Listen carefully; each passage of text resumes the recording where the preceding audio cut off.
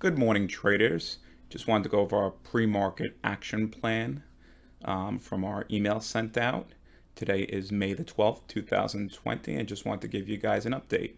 And for anyone that does not get the action plan, there is a link in the description below.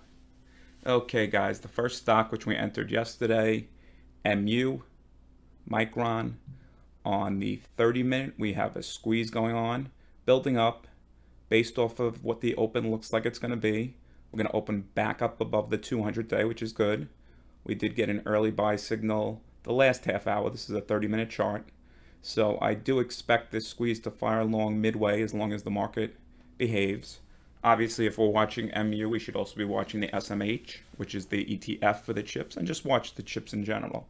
But what I'm expecting today is for MU to midway fire off and give us room to this cluster. We have a fib cluster at 49.71 and 49.82. If we break that, we will test the 100-day at 50.49. Other thing I like here, we're in a squeeze on the daily. So that's MU. That's one to keep on the charts for today. Second one from our action plan is JP Morgan.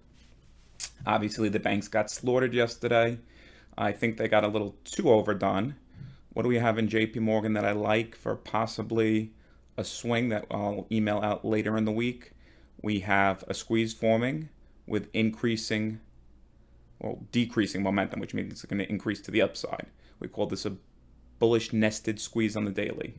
Okay, the squeeze, the momentum died down. I think JP Morgan got a little hit too hard yesterday. So we do have a gap to fill, which would be at 92.16.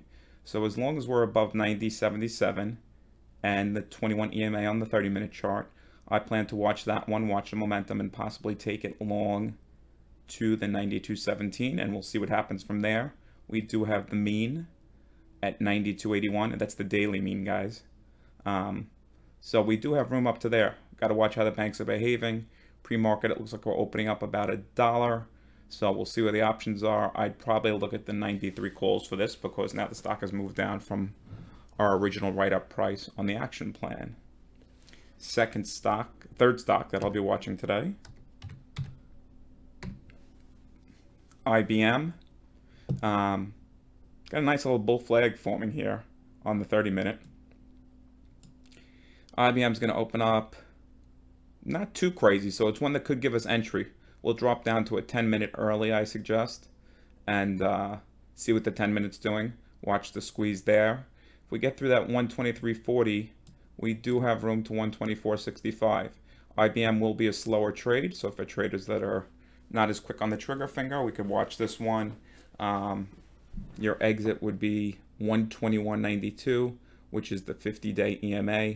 So on any entries, you drop below and close on a 10-minute candle below that. You want to exit the trade, you can always get back in. Commissions are basically nothing right now. What I like here is we got an early entry on the daily, so I'll be looking at that one also for a swing, possibly for a few weeks. Because we got an early entry signal with a pretty big squeeze going on.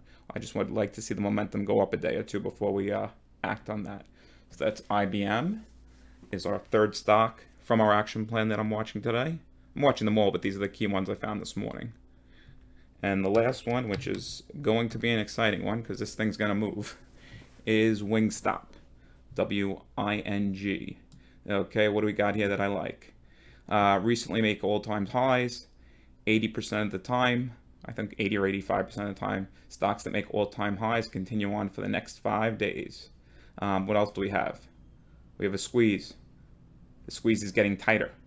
Red is tighter than black, so it hasn't even fired. Momentum's increasing. This puppy's about to go. We're already fired long on the daily. So we're all up to fib levels now because we're in uncharted territories. So I would go for, well, there's a wide spread here. We know at least it's going to open up 127.50. I would probably go for like let's take a look. Don't want to tell you what I'd go for until I see what they actually have. 130s are probably going to pop up in price. If the 130s, if you can get them under $1.50, I'd go for the 130s. If not, 135s, try to catch them for like 35 cents. And a nice $3 move would get us a double in that stock. So Wing, is the last one on the list, and I can't get back to the other screen, but let's go. We'll go to the main chart here. Yes, it looks crazy because I did hourly fibs. I did all kinds of fib levels for us. Basically, if this thing pops, 131.05 is our first level with 131.98, so that's a cluster. Then we got clear sailing to 135. There was nothing in between. So this baby can definitely go. We saw it had the squeeze, which we'll get back to. Let me go to one of my other charts for you guys. Here it is. Let's pull it up. Let's go to that 30-minute that I was looking at. 30-minute squeeze. So what's nice also here, not only are we at a 30-minute squeeze, we're right at the mean. See that? So on the 30-minute, this white line is the mean. Everything eventually reverts back to the mean. So we reverted back to the mean. If you look at this, it's a huge bull flag. See? Upward trend, flagging out. I definitely think we can break this. Get up to those areas in our target area, the 131.05, 131.98. That's a cluster, so that'll be the toughest to get through. But if we do break through that, you guys have seen what this thing could do. Plus, big squeeze, 135. Last time we had this kind of squeeze, what did we get?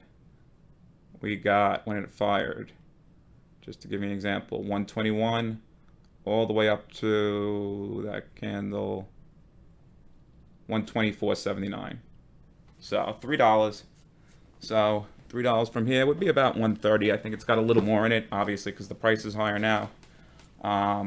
And it's got a longer squeeze, an upward momentum. 1, 2, 3, 4, 5, plus the 2 low squeeze, 6, 7. So it's a 7-dot upward momentum squeeze. That's all we have for today. Any questions, DM me on Twitter, and have a safe trading day. Speak to you all later.